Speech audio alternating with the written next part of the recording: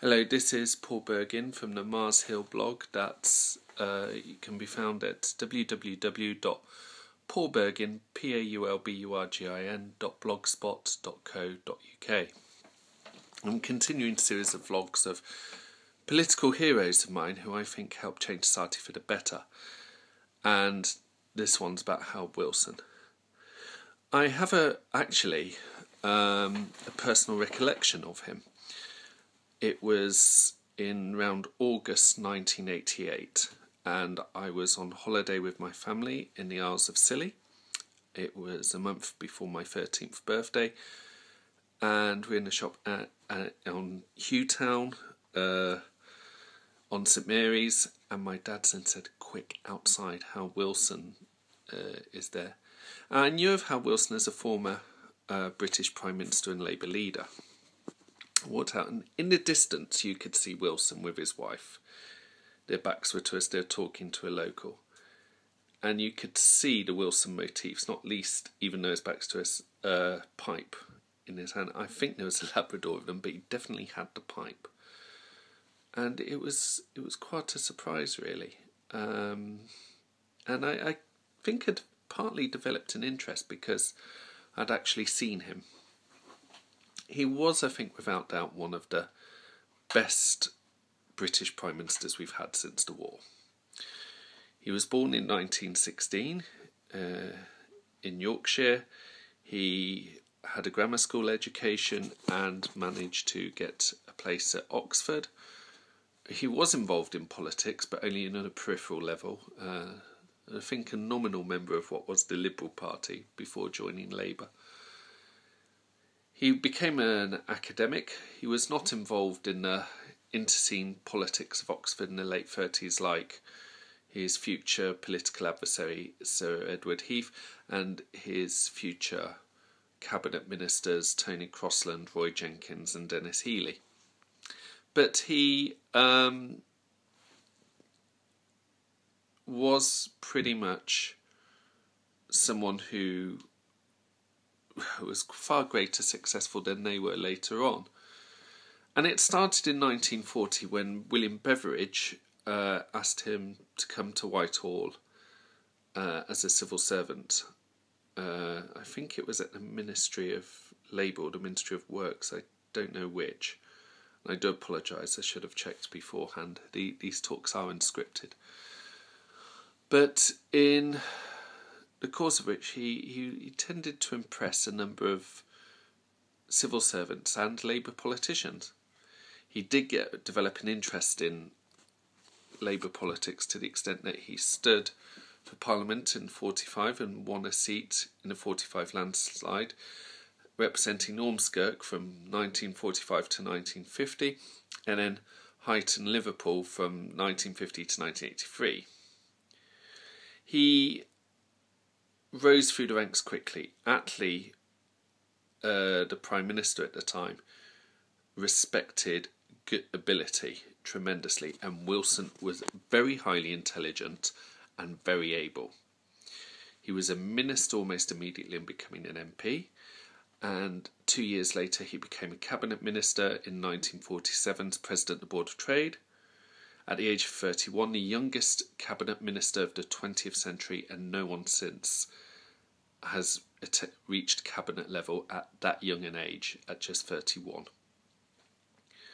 He made a good name for himself as a middle-ranking cabinet minister, but in 1951 he resigned over prescription charges on dentistry by the then Chancellor Hugh Gaitskell, and he and Aneurin Bevan resigned from the cabinet.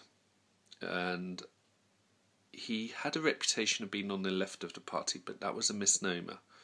Wilson was a pragmatist, and he worked with how he was politically depended on the issue, and he was keen to see the best of both sides and work the best of both sides, but he was not hard left, which as later years showed he did not have a particular respect for, nor was he very much to the right of the party in terms of the Gaitskellite faction, which he certainly was not.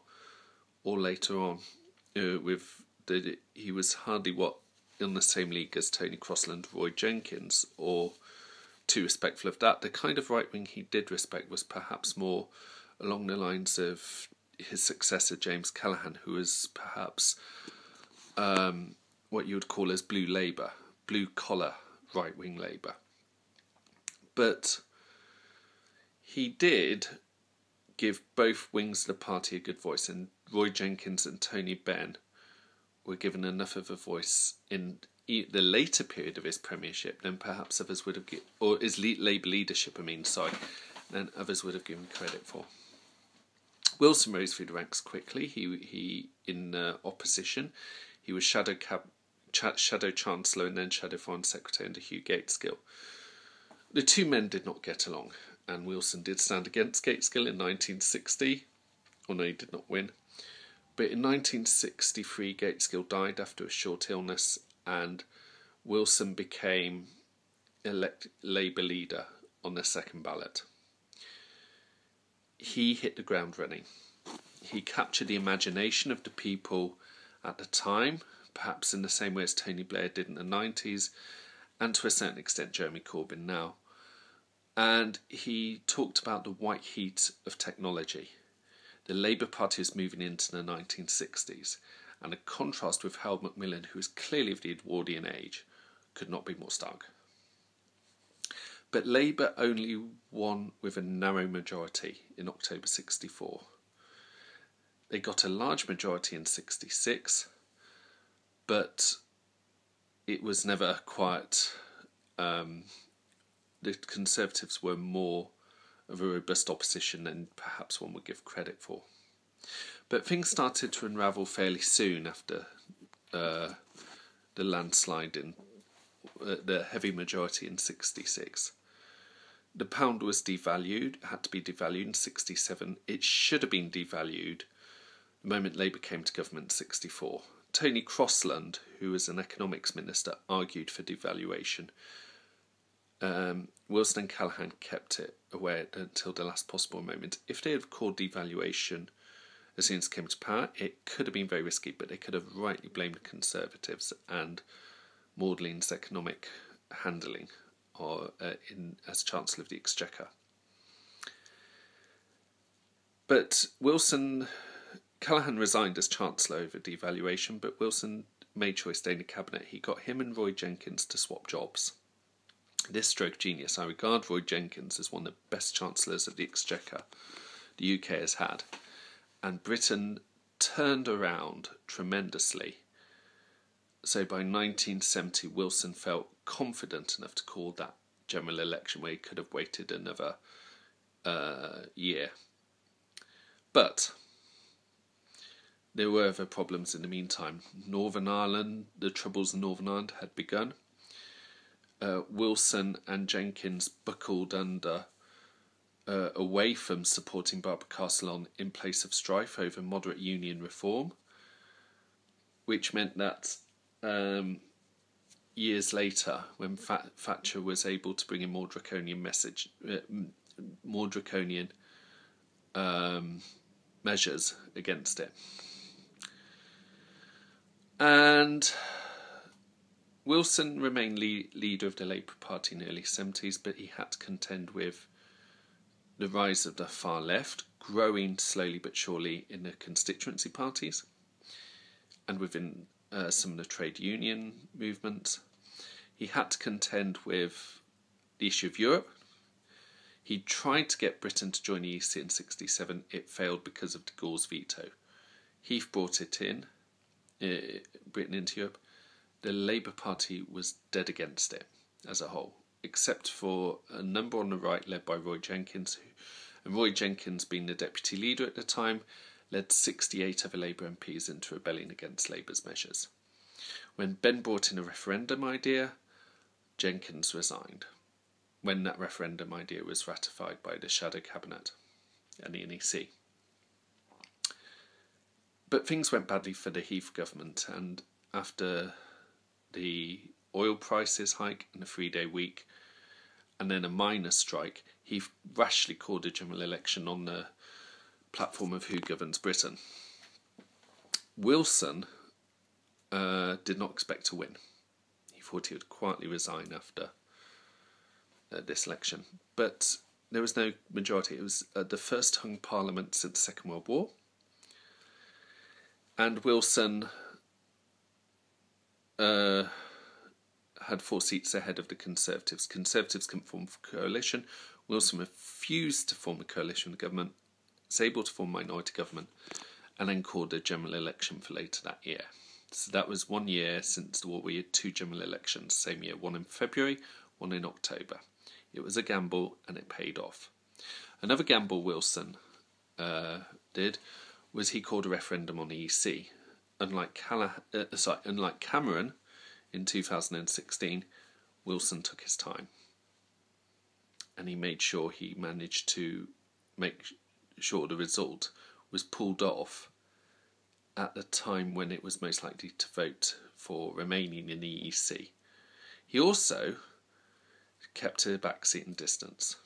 It was one of his greatest successes, alongside the success of the Open University in 1969, which has given many the chance of a higher education that they perhaps wouldn't have had, and the keeping Britain out of the Vietnam War, even down to refusing a token presence, which infuriated the Americans, but perhaps protected Britain internationally and protected many British lives. And those are reasons why Wilson's one of my political heroes and how I think he changed society for the better.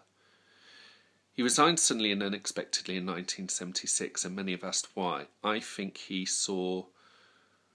There are 2 reasons, I think, why he resigned. One, he saw what the very early signs of the Alzheimer's that he had in his last years, and he recognised those signs for what they were and felt it was best to leave before others noticed them. And secondly, he had been leader for 13 years. He had fought 5 general elections, and even though he had won 4 of them, or managed to get into power with 4 of them, he was tired. He was tired and exhausted. And, very, very few prime ministers get to leave at a time of their own choosing, and Wilson succeeded. He remained a backbench MP for some years afterwards. He entered the Lords in 1983, but pretty much after the mid-1980s, because of his illness, he was no longer a voice in contemporary British politics. And he died in 1995, a year after Blair became leader of the Labour Party, and very likely unknowing of that fact. And many regard Wilson as an opportunist. I personally think that whilst that is a fair charge, he also kept the Labour Party together. He kept Britain out of Vietnam. He increased opportunity for all. He gave Britain confidence in the 60s in a way some argue Thatcher gave confidence to some sections of British society in the early 80s. And Wilson has become an unsung hero. And I hope the balance has been redressed over time. I hope it continues to do so. Thank you very much.